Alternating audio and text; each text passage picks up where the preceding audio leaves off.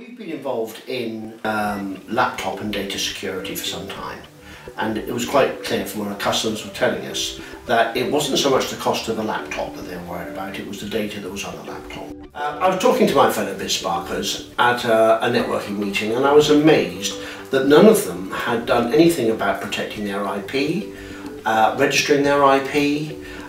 They were having the same troubles as we were raising funds, and it just seemed to me that they were missing an opportunity.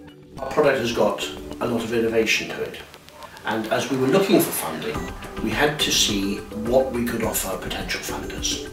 And the advice was that we should really get our intellectual property recognised and registered. So in order to be able to give our potential investors something that they could consider, we went to Inngot and we took advantage of their Solomon system that allows you to input your business plan, and it then correlates that against your IP and gives an approximate IP valuation. When it was presented to the potential shareholders, it almost immediately took away a lot of the haggling and negotiation.